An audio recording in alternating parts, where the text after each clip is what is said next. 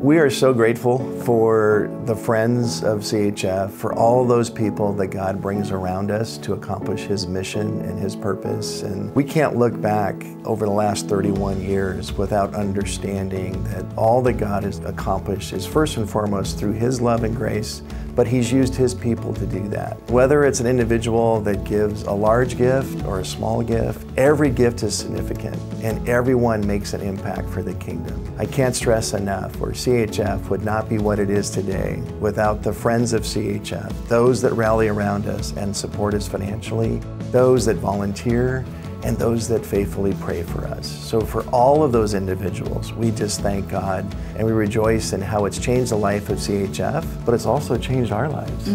I think we didn't realize that the Lord was going to allow such wonderful people to come alongside and partner with us in the ministry was something that wasn't anticipated, and it's a privilege. We are still amazed every day, I think, when we go and we meet with different people who are excited and encouraged to be a part of what God's doing and to share the hope of the gospel, and we have been blessed beyond belief.